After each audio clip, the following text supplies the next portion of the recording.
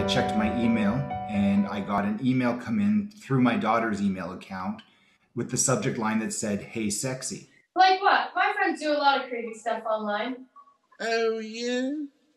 Like taking off your shirt and sending me a pic? There's basically no internet supervision of children.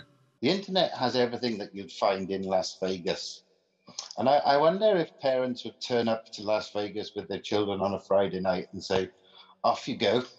And then the second age group we see being perpetrated on a lot are peers.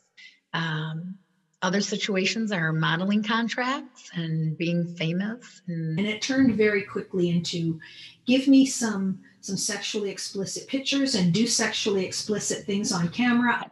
There was a link to an adult pornography site. She had shared an image.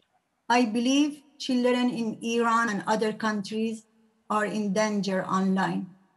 Anywhere the kids congregate, the pedophiles hunt them. This could be your child. Now I'm in trouble with the police because you send nudes to an unknown. Keep track of them and keep these kids safe.